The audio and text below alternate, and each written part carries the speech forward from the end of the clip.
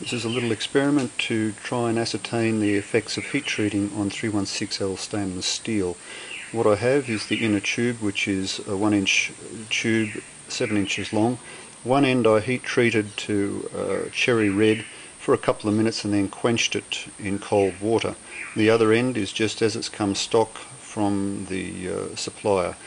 I'm going to move it towards the neodymium magnet. At 1 inch you will see a deflection on the untreated end, and there's approximately 1/4 of an inch difference in the deflection at the heat treated end.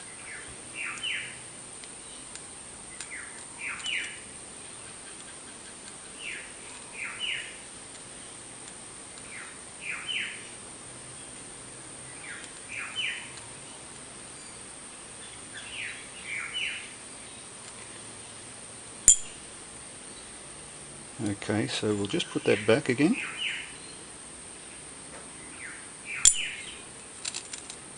Put it back again.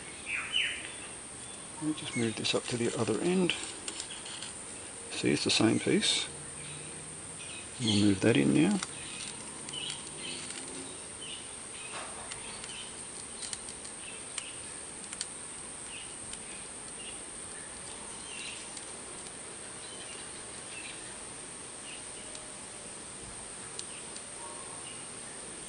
We are getting a deflection now.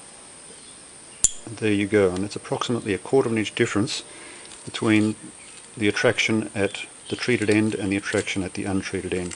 Based on that, I would be quite prepared to look at getting these properly heat treated and quenched to see if we can remove all magnetism out of the 316L stainless steel.